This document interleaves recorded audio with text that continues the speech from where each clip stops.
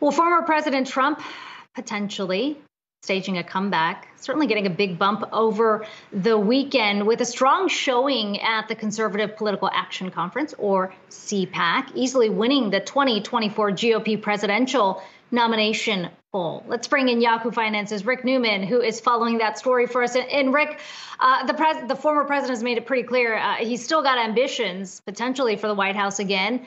How should we read this poll that came out over the weekend and the fact that the president still has a very strong lock on that party? Rick, I think you're muted.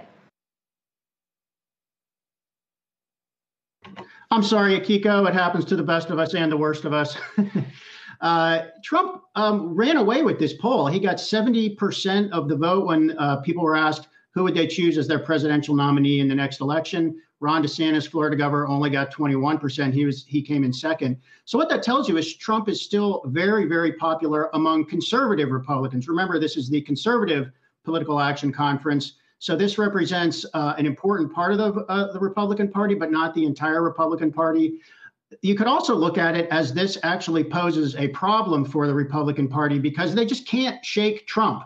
And after the January 6th riots at the U.S. Capitol, it seems pretty apparent that if he were to run again, he would get a lot of conservative votes, but he probably cannot get the centrist votes that he would need to actually win a general election. So Trump keeps teasing that he wants to run again in 24.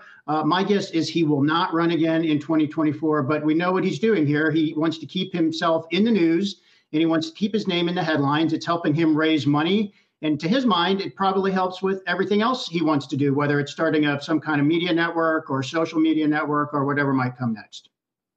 And Rick, here we are talking about it. So clearly that strategy is working. What does it say about the midterms, though, moving forward? I mean, we're talking about 2024. Still, you've got the midterms in between here and what the Republican strategy is likely to be to win back and take back Congress. We're not entirely clear what their strategy is, but the math does favor Republicans for at least a couple of reasons.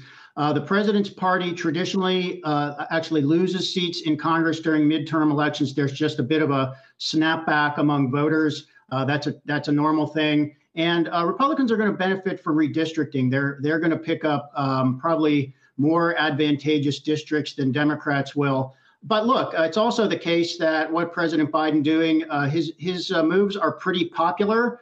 It's not clear the Republicans have come up with a good way to politic against that. We know that they are going to be hitting Democrats on crime in certain areas. There's been some reporting recently that this is going to come down to people in the suburbs who did go for Biden in 2020.